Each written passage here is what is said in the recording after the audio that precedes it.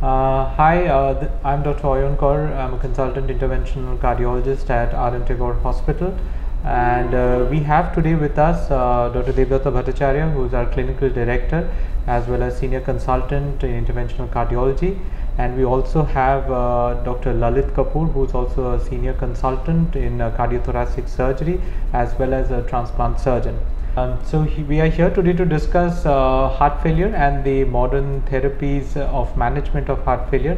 On this juncture, I will ask Dr. Bhattacharya to talk us through the evolution of heart failure probably last 2 decades and how it has changed and what are the new therapies we are looking at. Thank you, Ayan. I think as you know, for the last 20 years, numerous new drugs have come.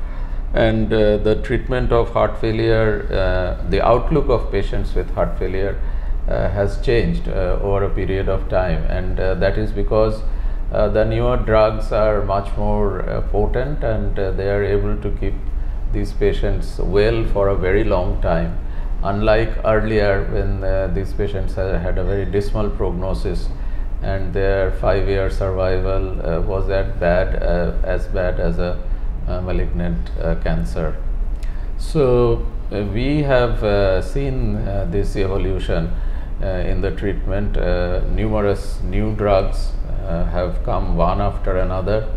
From the decades of the 90s, we saw that beta blockers were useful in heart failure. Then what we have seen over the last, not over the last 2 decades, but over the last 3.5 decades, is that first there was the development of ACE inhibitors in heart failure. That was a big revolution in the treatment of heart failure. Then beta blockers, which were earlier thought to be not helpful in heart failure, was found to be actually helpful in heart failure. This was followed by mineralocorticoid antagonists, and that was another important drug. And finally, we had angiotensin receptor blockers and ARNI, which is a combination of angiotensin receptor blocker and neprilysin inhibitors. And so we have an armamentarium of drugs, and lately also we have SGLT2 inhibitors, which are helpful in the treatment of heart failure. So compared to 30 years ago, patients with heart failure live longer. But there comes a time when the treatment of the drug treatment of these patients, they do not work anymore, and that is the point I think that you want to talk about. Yes, sir. So I think that is where we were going to move to our next speaker. So correctly said that we have a lot of drugs which makes treating heart failure much more easier probably and better, and a lot of patients are doing much better with therapy which was not available maybe a decade back. But then there is a certain subgroup of patients who, despite the best available therapies, still are in gross heart failure and need something more than just medicines. So in the process, as you understand, so a lot of patients who do not respond to the standard therapies with medicines, we will have to evaluate certain surgical options, and typically that involves a cardiac transplant. So to give us a broad idea about what is cardiac transplant, we have Dr. Lalit Kapoor here with us, and he is our consultant cardiothoracic surgeon and transplant surgeon. Sir, over to you. So if you could give us a broad overview about cardiac transplant. Yeah, well, heart failure, as Dr. Ayan said, patients managed medically for many years. Finally, the heart becomes so weak that it cannot pump enough to sustain the body.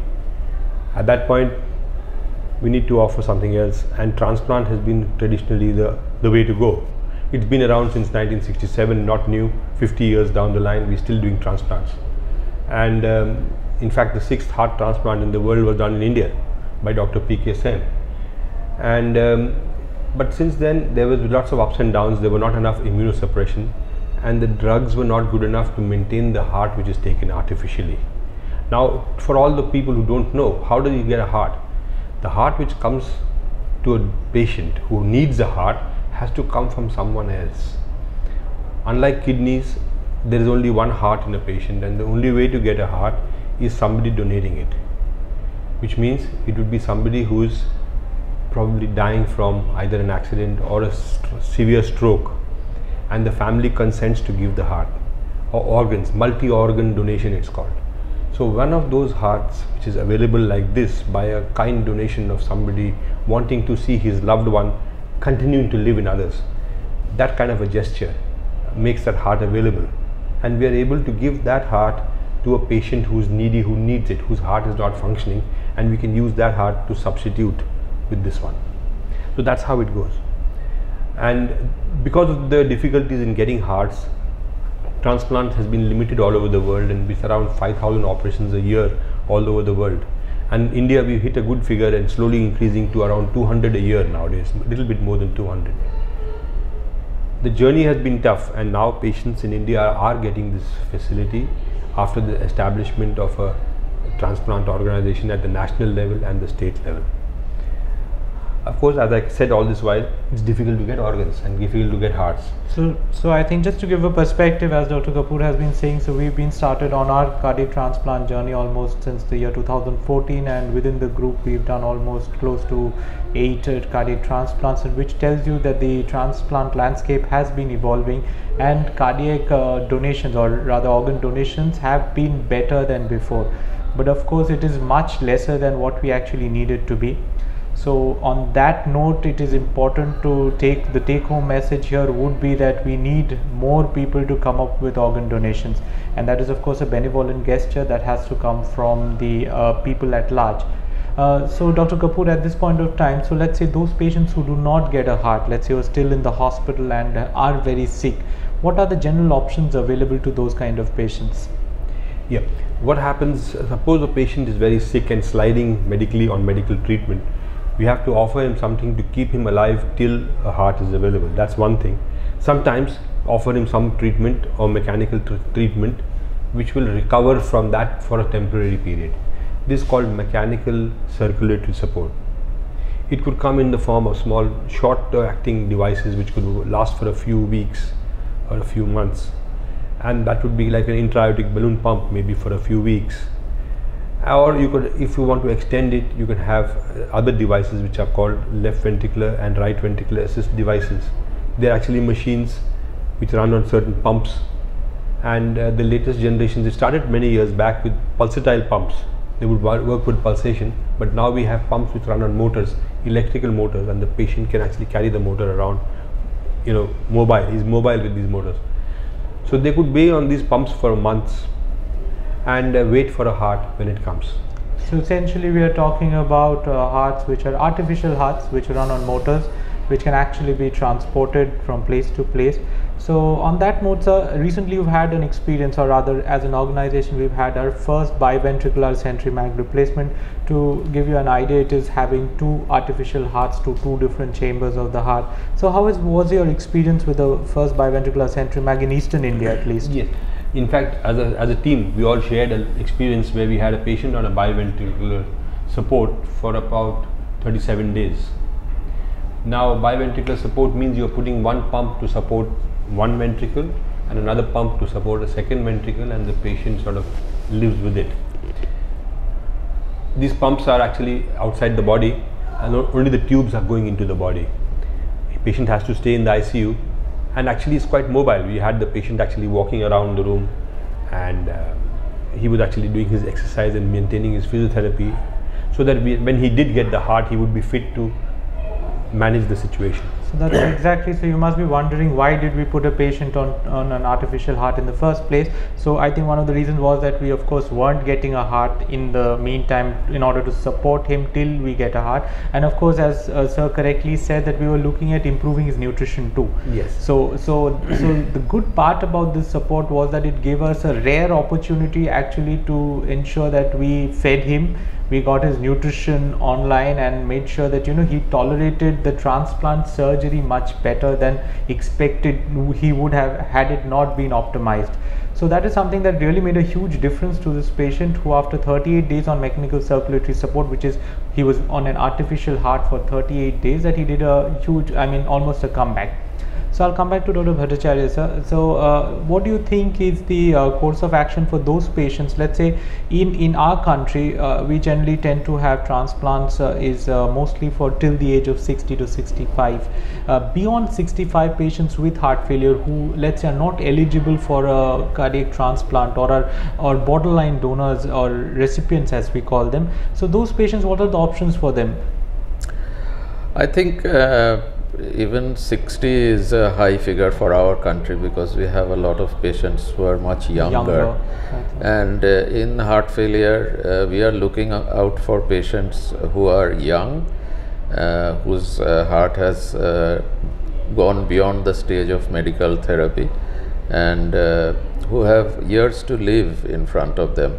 We have to remember that cardiac transplant lasts around 10 years. So if we can give a young patient a lifespan of 10 years, that is a huge thing for the family. And we can have retransplants, we can have left ventricular assist devices. So the treatment of heart failure has evolved. And as you were asking, if it was a slightly older patient who has other organ involvement, who is not such a good candidate for cardiac transplantation, what are the options for them? And we have a device now called the left ventricular assist device, which is very similar to the mechanical circulatory support that Dr. Kapoor was discussing, only that was outside the body. But this is the pump is inserted through open heart surgery into the body, and it is carried like a mobile pump outside and it works by a motor and runs on batteries.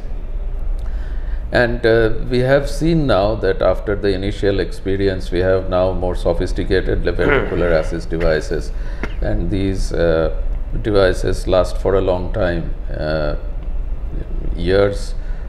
3 to 4 years was the median survival for these devices. But now more and more experience with these devices are gradually accumulating, and we call it now destination therapy. Absolutely. So someone who has reached a stage in his life where he cannot go on any further with medical treatment, but is not a suitable person to receive a cardiac transplant, these patients are suitable for these left ventricular assist devices.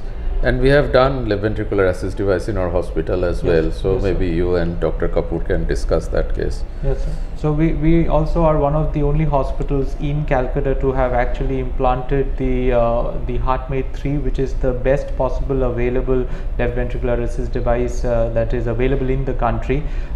Just to give you some more understanding, that left ventricular assist devices, like it is also applicable as a durable destination therapy, it is also used as a bridge to transplant.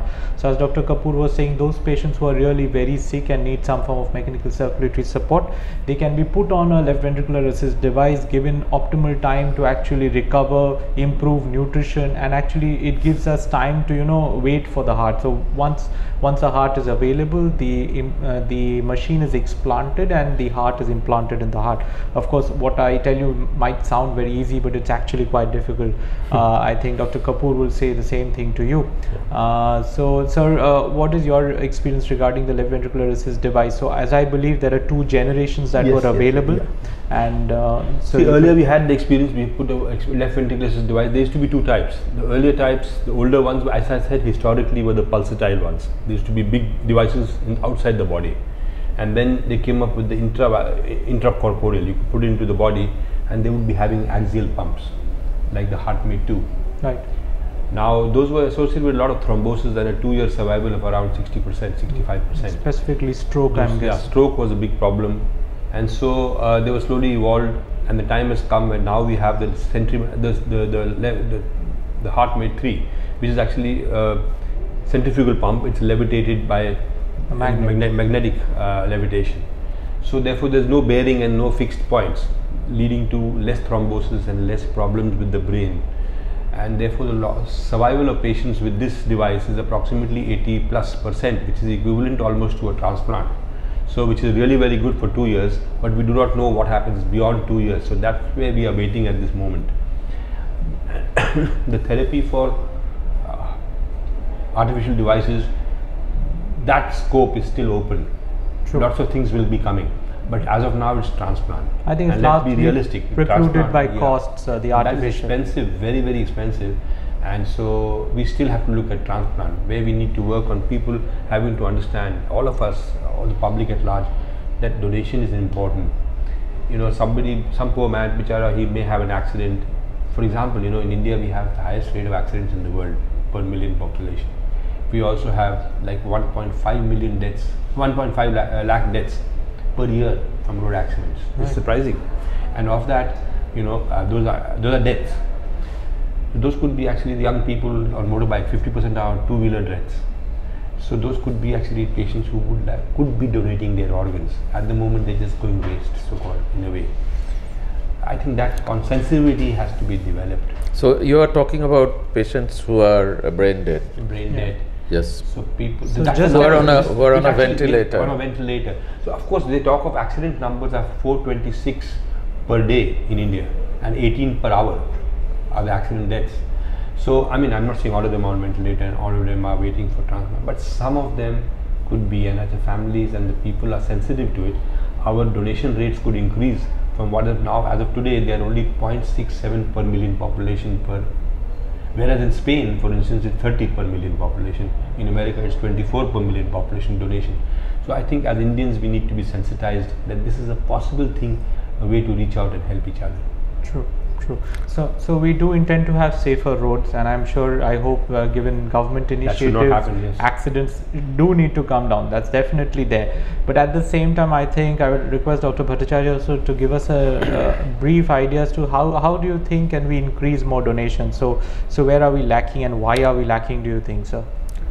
I think we have to sensitize our doctors, and we have to sensitize our patients and the patients' relatives and the public in general about how a transplant works, where we get the organs from, and it is the concept of brain death that has to be explained to the general public, and these are patients who will never wake up.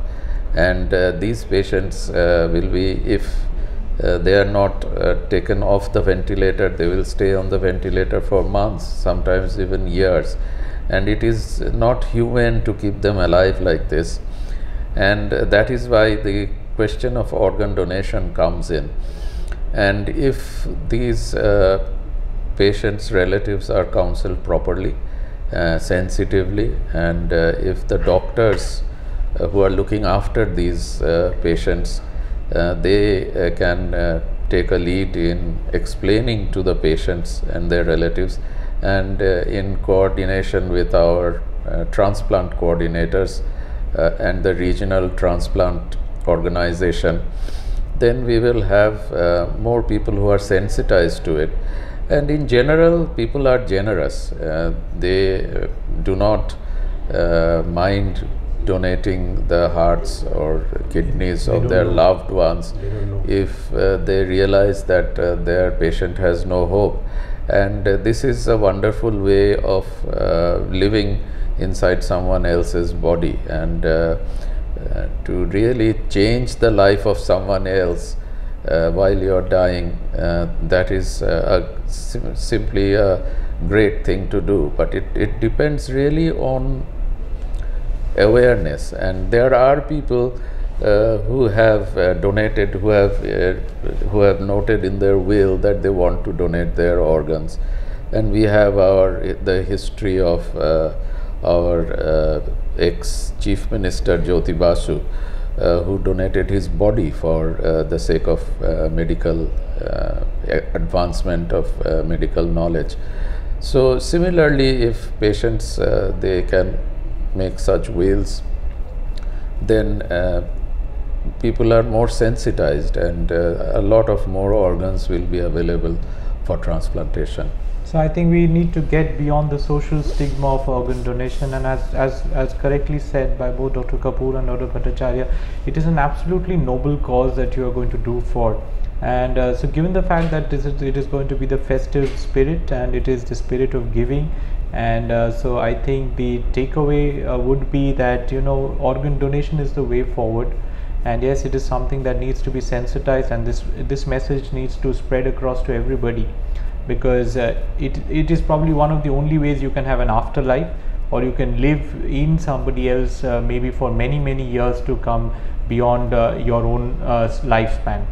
So on that note, sir, anything else that you would think is pertinent as far as heart failure or organ donation is concerned? Do you think we would want to take away anything to the government? I mean, any government policies that you... I would like to say something very important which everybody should know.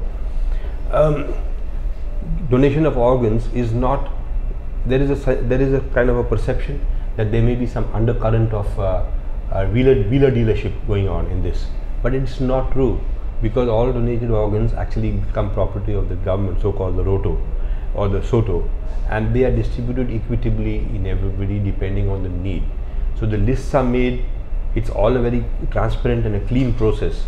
So when the donation goes, it gets to the organization, and the organization distributes these equitably in a very unbiased way. So right. It's not as though it's some underhand dealing. That everybody should carry home that message. Right. So we understand it's a very complex process, and it is done through very transparent bodies of the government, and various levels are there.